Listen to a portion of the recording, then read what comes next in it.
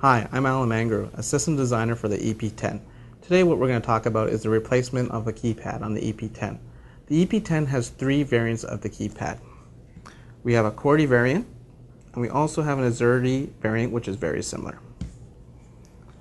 And we have a numeric variant. For this exercise, we're going to use the numeric variant. And what we're going to do is we're going to change the numeric variant with a QWERTY keypad. And to do that, we have to have a service assembly kit, and these are the items. The keypad bezel, a PCB, a keypad elastomer, and a keypad mylar. Before we start, we need to remove the battery from the terminal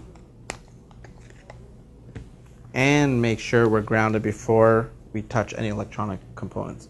The tools that we will need to remove the keypad are a T5 torque screwdriver, and any tool that will help you remove the mylar from the terminal. And let's get started. The first step is to remove the mylar from the bezel. To do that, you need to use the tool we talked about earlier, and in one of the corners, just gently lift the mylar and then tear it away from the bezel. The next step is to remove the 8 screws from the bezel, and to do that, you need your T5 torque screwdriver.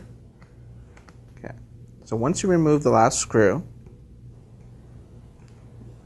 all you need to do is remove the bezel from the housing, and the best place to grab it is at the top. And then you've exposed the elastomer.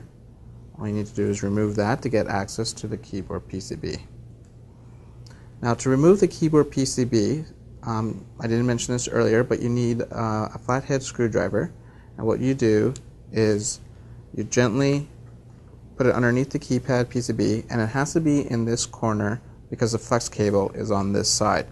All you do is gently lift the keyboard. To remove the keyboard, all you have to do is disconnect the keyboard by lifting this latch, and then you get your new QWERTY keypad PCB. Install the flex firmly. As you can see, there's a white line on the flex. Make sure it's fully inserted. Close the latch and seat the keypad back. And now there's 2 alignment nibs on the metal frame that need to line up when you install the keypad PCB. Then you're ready to put your QWERTY elastomer back on. Make sure it's not twisted in any area. It has to be flat. And then you could place your bezel on top. There are no snaps. It's only held in by screws. And then you can start torquing the screws with your T5 torque driver set to 1" pound.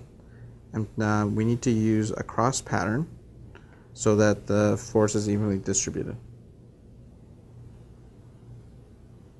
So once the last screw is installed, all you need to do is remove the liner from the back of the mylar, install the sticky side down, and use the top of the bezel to align the mylar.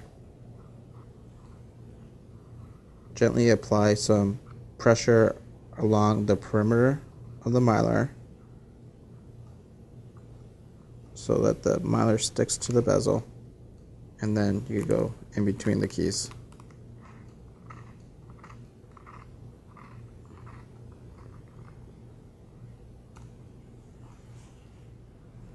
This procedure we just went through is applicable for replacing any keyboard variant on the EP10. Once you've completed, all you need to do is install the battery and turn on the terminal. The terminal will automatically recognize which keyboard variant is installed. No other configuration is required.